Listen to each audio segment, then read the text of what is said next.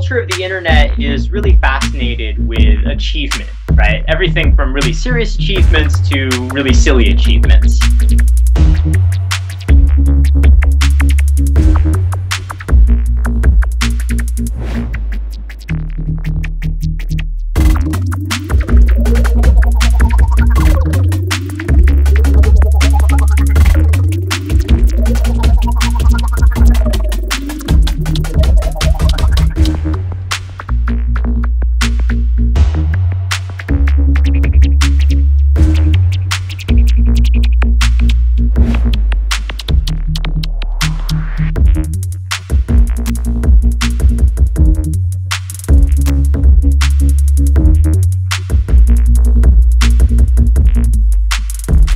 People have always loved child prodigy stories from Mozart onwards, and so I think anything that fits into that narrative is something that's attractive even beyond the internet.